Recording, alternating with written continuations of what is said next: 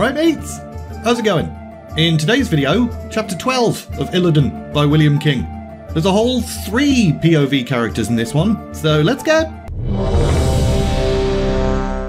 Illidan walked into his council chamber, with Akama following at his heels like a faithful little doggy. Akama had been doing everything possible to look like a loyal servant recently, mainly because he was concerned that Virus Dark Shadow's agents were watching him. But as they entered, all eyes were very much on Illidan, eyes filled with fear, because the Burning Legion had struck hard. Prince Kel'Thas had gone missing, and all in all, their war was not going very well. Illidan strode forward and inspected the map table in the middle of the room. There were little flags dotting almost every province of Outland. Each of these marks a new forge camp, Lord Illidan. The Burning Legion has set up bases all over and fortified them, but I've been putting together contingency plans to assault them and throw the demons back. And how exactly do you intend to do that? Each of those forge camps contains a transporter. They can be reinforced by demons at a moment's notice. Lord Illidan, we closed Magtheridon's portals with your aid. Surely we can close these. Every time we close a portal, another appears. Kil'jaeden can draw upon near infinite forces. He toys with us. Lady Melinda gave a nervous giggle. Apparently, this conversation was not going the way she'd expected it to. You will lead us to victory, Lord. I have every faith in you. These new soldiers you've been forging, if they are all as strong as Varidus, Netherel and Elandian, they'll surely be able to slaughter the demons. Illidan stared at Melinda for quite a while. She seemed to know an awful lot about the demon hunters. Had she been spying? Yeah, probably. All of the Illidari Council likely had spies in place. But how much had Melinda uncovered? The demon hunters represented the most important part of Illidan's plan, so secrecy was kinda essential. He couldn't risk the Nathrazim finding out what he was up to before he was ready to launch his attack. However, Illidan realised he had not actually shared his ultimate goal with anyone else, so it was probably his own fault that Melinda was aware of certain things. He'd need to be more careful around her in future. The betrayer then found himself wishing that Lady Vash was here. She was straightforward, loyal, but she was still in Zangarmarsh, supervising the draining of the marshland. It was the first step towards controlling all of this shattered realm. If you control the water, you control the people, and if you control the people, then job's a good one. Illidan then switched his gaze over to Virus Dark Shadow. Have your agents found out anything concerning Kel'Thas's fate? They found the last camp of his army, but then nothing. Nothing? Nothing significant, my lord. No sign of a struggle? None. It's as if the prince just opened a portal and vanished. Seems to me like he doesn't want to be found. Illidan could hear what Virus was implying. Kel'Thas was a traitor. It was possible. Kil'jaeden had shown particular interest in the Blood Elf Prince, but if that was true, if Kel'Thas had indeed turned, he might have left spies behind, and some of them may well even be in this room. So Illidan decided to play it cool, in order to avoid making any of them wary. Let's not jump to any conclusions, Virus. Just find him. As you wish, Lord. Virus's eyes then flashed quickly over to Akama, which Illidan noticed. All of you are dismissed, except you, Dark Shadow. I would have words with you concerning the whereabouts of Maiev Shadow Song. So, all the other council members filed out. Akama paused in the doorway, as if he wanted to say something, but then thought better of it, and left as well. Meanwhile, Maiev and Indra were riding an elevator up the side of Aldor Rise. Sarius was also present, although he wasn't in the elevator. He'd taken his bird form and was ascending with them. He was there to watch and observe. Maiev didn't necessarily expect the Aldor to prove treacherous, but traitors are often found in the most surprising places. As they reached the top, Maiev felt like she definitely should have brought more guards with her. They were outnumbered up here. Some Aldor guards approached and greeted Maiev. They didn't seem hostile, but they made it pretty clear that the warden was under observation, and then led her to the so-called Shrine of Unending Light. Blessings of the light upon you, Warden Shadowsong. I am Ishanah, High Priestess of the Aldor. I've been told that you would have words with me. I've come seeking the aid of those who follow the light. You seek to slay the one called the Betrayer? Or imprison him? Why? Because he's evil. We do not have such strength that we can afford to throw it away assaulting the Black Temple. It is all we can do to hold our ground, and we serve other functions. Maiev had another look around at the luxurious cushions, and she noted that Ishanah herself was garbed in rich robes.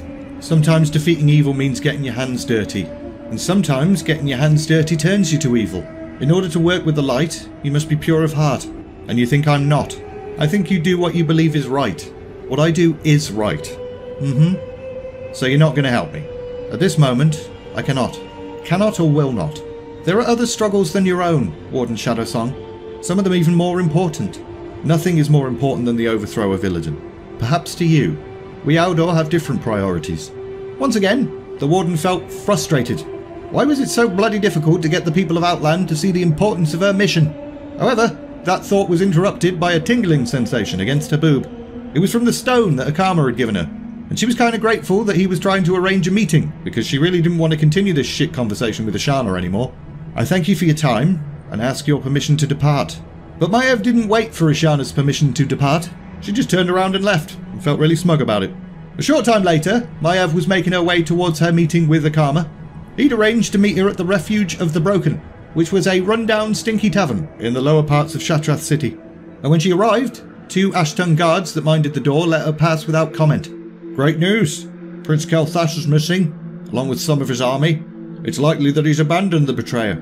Well, if that's true, then Illidan has lost one of the great props to his power. Maiev let those words hang in the air. Akama had always refused to commit his people because Illidan was supported by Kel'Thas and Lady Vash. But now, Kel'Thas was out of the picture. Illidan may have found a new source of power. What is it?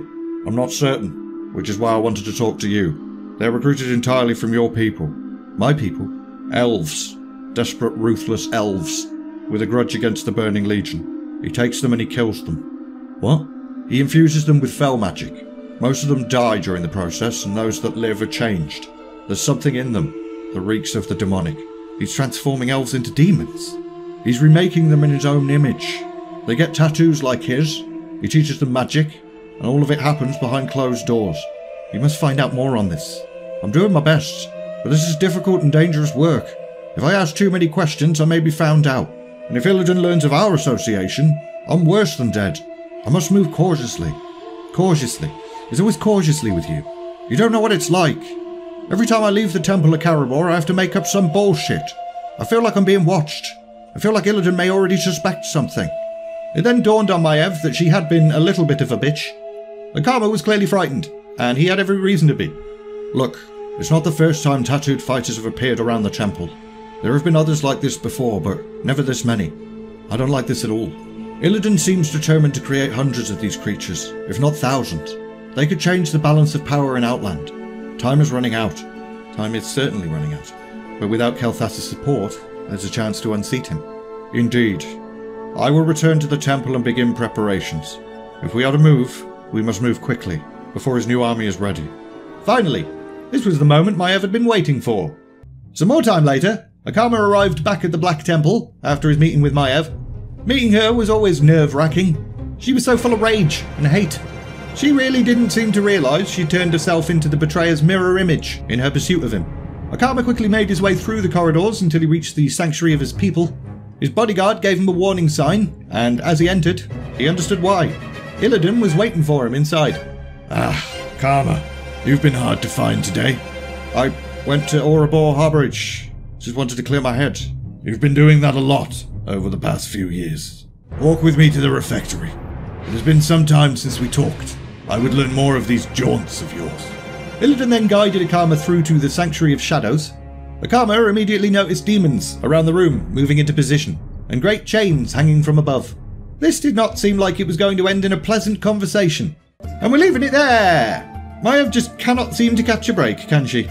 It's almost as if she's going to have to swallow her pride and seek help from someone she doesn't want help from or something. But in the next chapter, it's been a few weeks since the Demon Hunter ritual, and Vandal has come on leaps and flips and bounds with his training. As usual, link in the description if you're interested in buying this book. Also, there's links to my Discord server and my Patreon page too. If you enjoyed this video, like, subscribe, all of that bollocks. And all that's left to say is, thanks for watching, and see ya!